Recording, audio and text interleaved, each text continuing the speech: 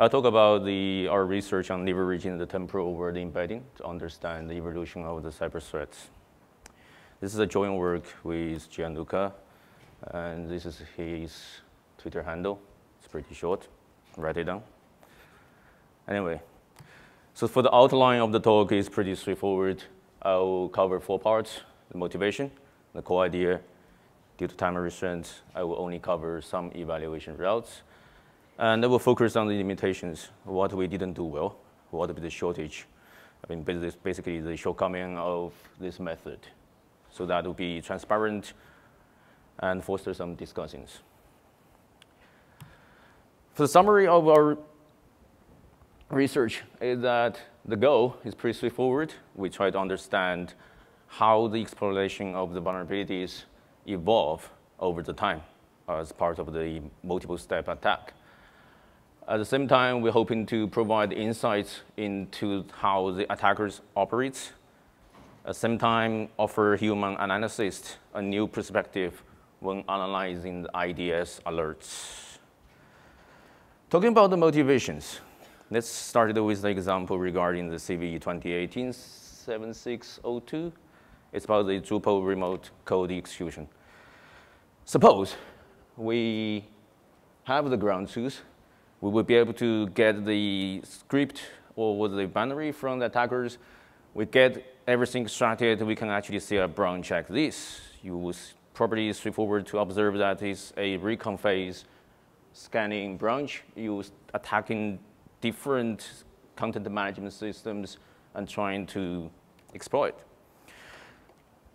Over the time, we get another ground truth. We get another script from the same attacker group.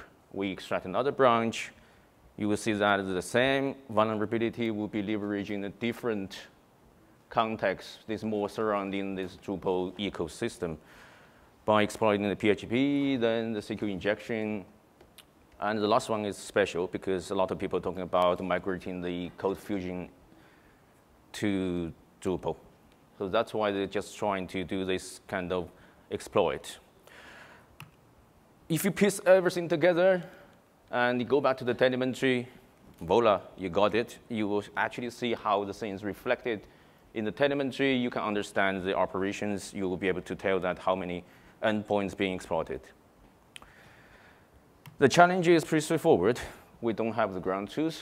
And for the telemetry level, yes, if you want to study how the vulnerability being exploited, that's where you highlight it. The rest of the things just remain in the darkness. To make things even worse, there are 2 challenges. The first thing is that we don't have obvious event relationships when we actually looking at the telemetry data. And the context of a security event and its relationship may drift. Is that at a certain time, there may be 2 different attack branches will be used together, and there's a transition period. Maybe the attackers are looking for how to use this exploit more effectively, more efficiently. So there's a transition period, and make you look at the telemetry, you will get confused. What we can do, we can actually look at the telemetry data. Here's our observation. To the left-hand side is attack. That is something that we won't be able to get from the point of view of ground truth. And in the middle, you got the IPS system protecting the customers. And towards the right-hand side, you will have the telemetry data. That's what we get.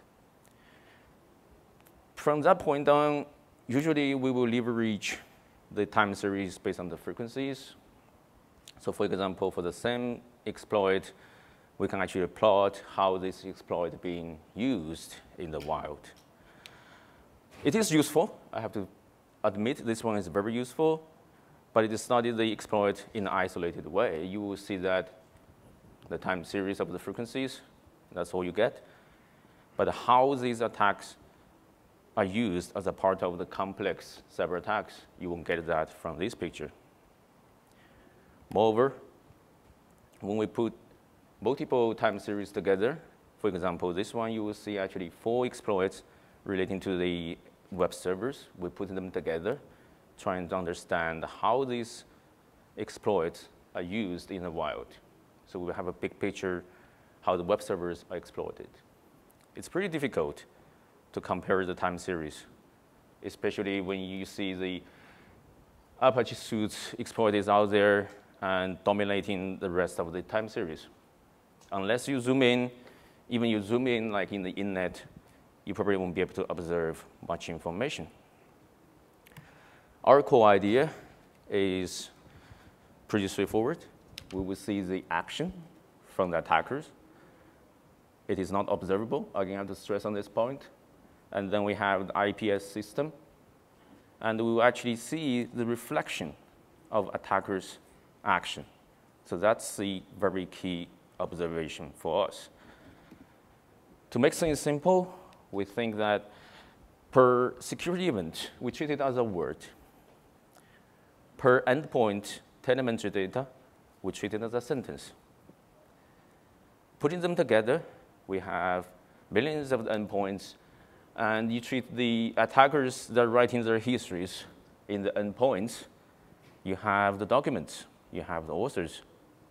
So we can actually leverage, possibly, natural language processing techniques to do some processing and understand if it is possible to leverage these techniques to understand how these security events actually evolve over the time. One thing we have to deal with is the noise. Is that because of the concurrency and also the system recording the security events, the order may not be preserved. That is something that we need to bear in mind. So we propose a symmetric context window surrounding the event that is supposed to investigate to deal with the noise incurred by concurrency. So that is the context window you center around E11. You'll be able to capture the security events that may occur at the same time with this security event. From there, we will be able to get the co-occurrence tuples, all the security events that are surrounding, let's say, event 11. We'll be able to get all these tuples out. Move on. From the co-occurrence tuples, we leverage the positive point-wise mutual information.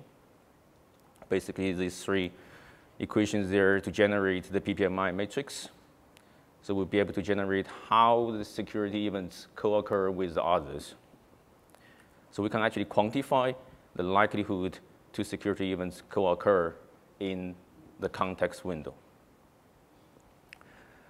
Furthermore, we will be able to actually do the matrix factorization to get a dense representation about each security events.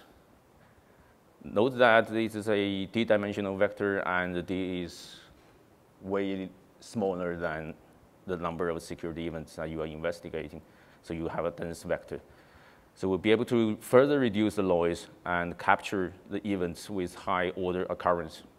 The high-order occurrence is meaning the security events appear in similar contexts. It don't necessarily need to be the exact context, just similar contexts.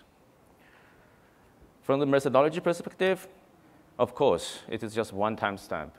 Since we're going to understand how the things evolve, we have to deal with the temporal changes. So from per timestamp dense vector space, we'll actually use this equation here to consider all the embeddings across the whole observation period, and we'll be able to optimize how the things are embedded in the vector space. So the advantage is that, since I've already mentioned the vector space, we've already transformed the event IDs into, let's say, d-dimensional space. From there, we have fast and good algorithms to evaluate this vector data. So what we can do will be limited by our imagination. Since the vectors, that's what we'll be able to operate. From architecture perspective, I've already talked about the upstream method. Basically, we convert the raw data into temporal embeddings per security event. And then I will move on to talk about the downstream analysis tasks. There are actually 3 of them: change detection, trend identification, and the evolution evaluation, basically how the context change. For the point of view data set, we use the anonymized security event data connected from the Symantec Intrusion Prevention System. In the data we connected, it contains around 8,100 unique event IDs. From there, per day, we get about 190 million security events per day from millions of endpoints. We connected 102 days data between 2016 and 2018. Note that we do this just to understand from a long-term perspective how the vulnerabilities evolve. From the practical perspective, you don't necessarily need to go through the 2 years. You can actually just say half a year, you will be able to observe a short-term evolution. So the first, for the change detection, we talk about how we can actually identify the changes per security event change. So this one is a PHP myadmin RFI CVE. You'll be able to see that before the CVE was disclosed, the embedding is pretty stable. That means our method is working because the context doesn't exist. So it's supposed to be stable. After that, you can see that our similarity actually changed. You will see a swift diversion from the non-existent context, means there will be some context there. So that's the difference. That's where you see where the drift happens.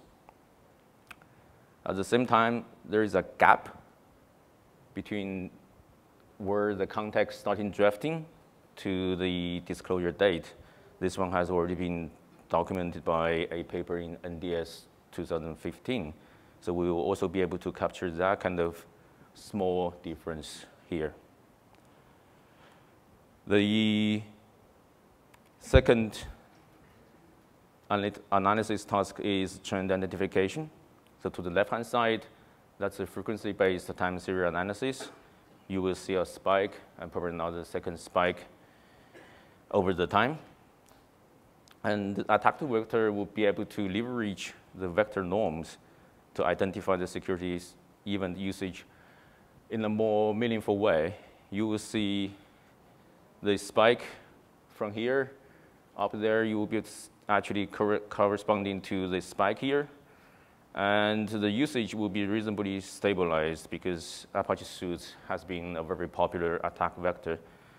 Comparing to the time series, this one is more stable and show you the trend, how it is used. So this stable trend, ignoring all the velocity from the frequency side.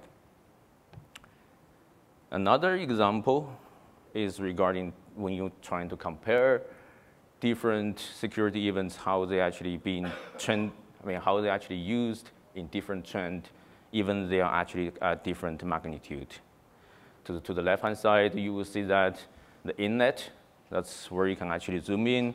You still see the spike. You cannot tell whether or not the green line is still used or not. So to the right-hand side, the ATTACK2VEC will be able to enhance based upon the usage and show you a more meaningful trend. So security analysis can see that the green line is still being used. Okay, so for the last one is about the event evolution. So that's back to the very beginning of this example. When you see actually 2 campaigns, like for example, for the first campaign is a recon attack, right? And gradually migrated over the time, it is more targeting to the Drupal itself. So that's both 2 branches, suppose we have them. So in the middle, you will see the figure that we capture such kind of drift from the beginning to the end. So basically, the blue lines are the top 3 associated attack vectors with Drupal. And the red lines are the top 3 attack vectors associated with Drupal towards the end of the observation period. So from there, we can actually see a clear trend that gradually the attackers, they just migrate the Drupal RCE, CVE from a part of the recon phase into a more targeted attack. Because you can see the similarity is, the red line is keep on growing up, and the blue line is clearly dropping over the time. Okay, I will spend a couple minutes on the limitations, what we didn't do well regarding this method, just for transparency. So for this one, you will see that the frequency-based timer series and all these attack vectors from the point of view of telemetry, it drops almost to 0. What was reflected in the attack vector is a drop of the trend values, the vector norm itself. It is not ideal. So that's the part that is not ideal for this method to be sensitive to such change.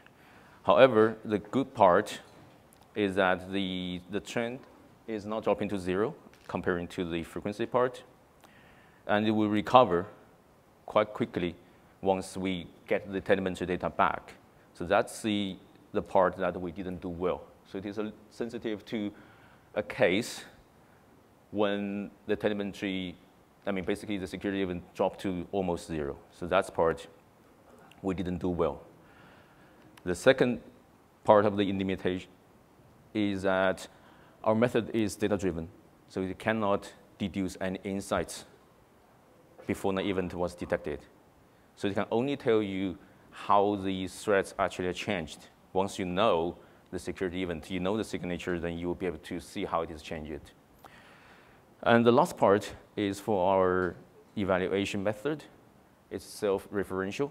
So basically, if you look at all the analysis tasks, it's based on the assumption that this method is correct. So that's something that we didn't do well. However, one of the things that we can do to quantify if this method is correct or not will be based on the assumption we get at the ground truth. So for example, if you get the attack, let's say the script from attackers, and you will be able to extract the multiple attacks, then you can go back to the telemetry level, hold out the attack, part of the attack as ground truth, and predict if I given this security event what I'm looking for, I'm able to predict the context based upon the ground truth we extracted from this script. So that's one of the things we can do, but we didn't do that in the paper. So to this point, I will conclude my talk and open the floor for questions.